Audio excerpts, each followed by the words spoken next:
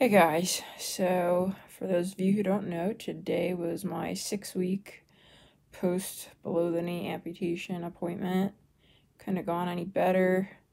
Talked to my doctor a lot about life pre-amputation, how he really thinks that I dodged a huge bullet when it comes to how things were beforehand, and that he was almost certain if we didn't do the amputation, I was going to become septic and possibly lose my life.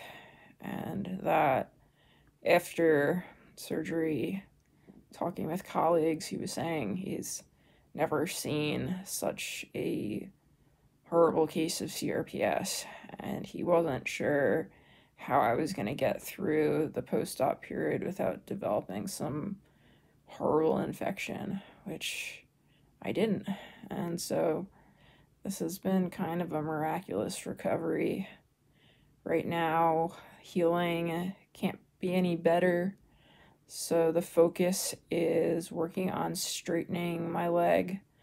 I'm doing PT at home every day, but it's hard to keep my leg completely straight, which you need to do in order to use the prosthetic properly. So I now am sporting a child-size knee immobilizer because my leg is so atrophied, just to work on keeping things straight when I'm not paying attention.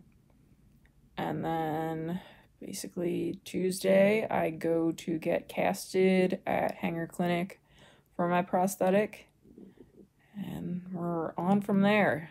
Every day is a new adventure, a struggle for sure, but I couldn't get through it without you guys. So I love you, hope you're doing well, and I'll talk to you soon.